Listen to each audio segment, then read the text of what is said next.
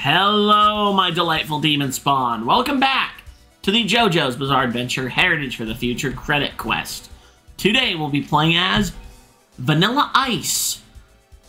He's actually playable. Yeah, so Vanilla Ice has possibly the biggest name change in this game from all the other characters because the legal problems. And yeah, so Vanilla Ice is kind of like the right-hand man to Dio in part 3. I forget who's the one. I forget if like Dio even has a right-hand man in part 1, but yeah, that's kind of Vanilla Ice's whole role in the story. So yeah, we can actually see Vanilla Ice do more moves than just dumb, stupid, flying boss bullshit. So yeah, his boss version is dumb, and I mean, I probably could select the boss version with a code, but it would also like horribly fuck up the game.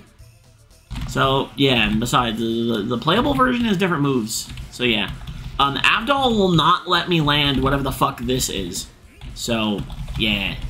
He kind of, like, his moves kind of make it seem like he's gonna be a charge character, but he's not. Oh my, get the fuck out of my face. No! No!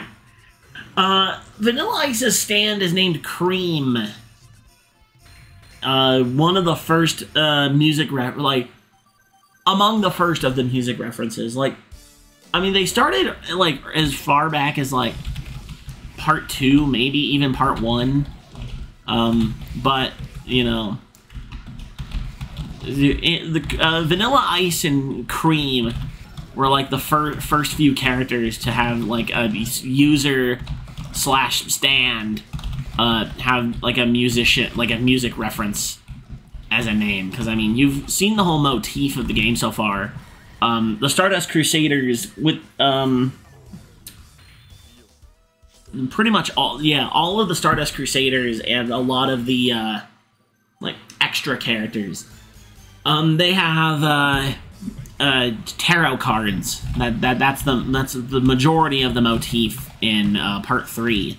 But I guess when they got to Vanilla Ice, they ran out of tarot cards. So they were just like, you know what, fuck it. We're gonna name him Vanilla Ice and Cream, because that's funny. And then that pretty much kickstarted the whole trend of stands and sometimes stand users being music references in there. No, not Alessi! Why? Why am I fighting Alessi? This is bullshit. I mean, at least the stage is at night. At least that makes sense. Did I mention Vanilla Ice is a vampire? Because, you know, that'd probably be important considering he works for Dio, who's also a— Stop shooting me! Oh my god, fucking Alessi, I hate him so much! Even as the sub-boss, I can't deal with Alessi's bullshit. Not fuck you. Fuck you! Get out of here, Alessi, trash! Garbage! God! I hate him!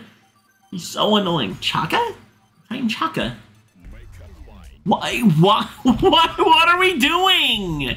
Am I turning on Dio, or am I turning on the guys because they can't get the job done? We fought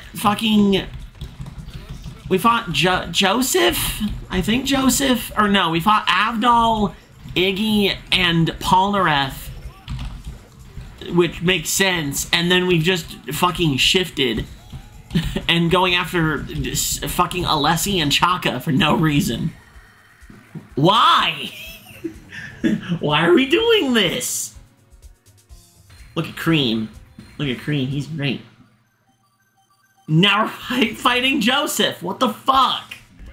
What sense does this make? We're probably gonna fight Jotaro and Dio.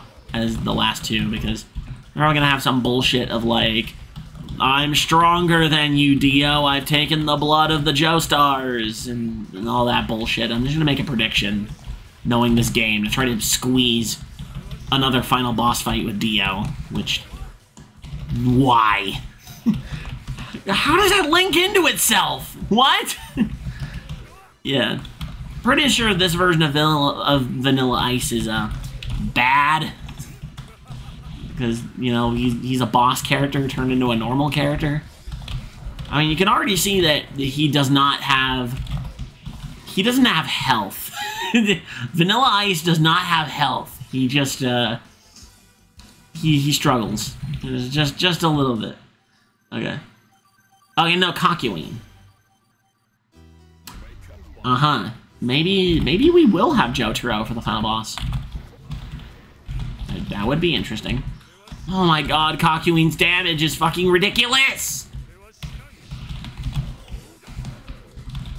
That move fucking sucks! That move fucking sucks! That move also sucks. Vanilla Ice only has one move, and the computer only lets you land it selectively. Because that's great. Oh my god. No! Why, Kakyoin? Why? Why must you be an S-tier asshole?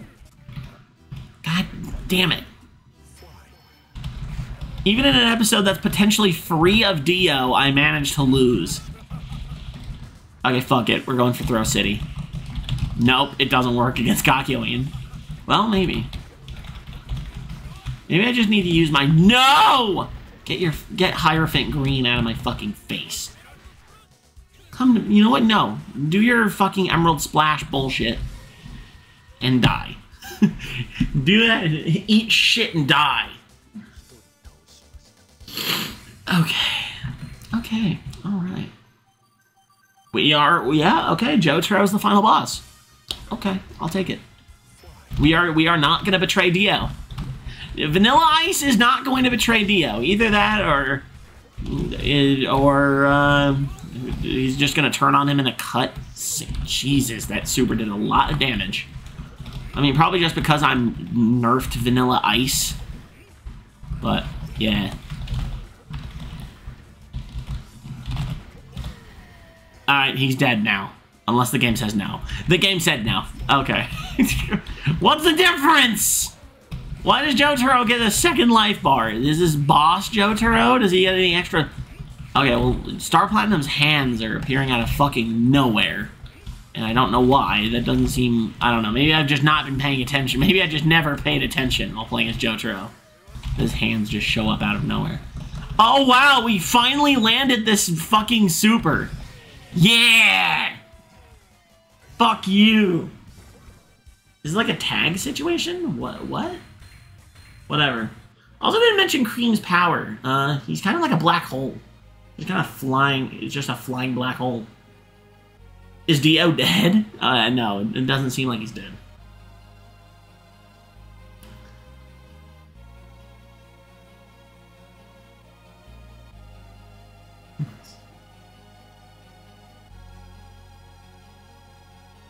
Oh. Never mind, he's not a vampire. Then why does he die when getting hit by sunlight in the other endings? Was he not a vampire before? Whatever. Next time on the JoJo's Bizarre Adventure Heritage for the Future Critic Quest, we're going to be playing as Devo, the other music-themed character in Part 3. I already forgot about Devo. That's how much I care. With all that said, I've been Reaper Vegas, and I will see you all next time.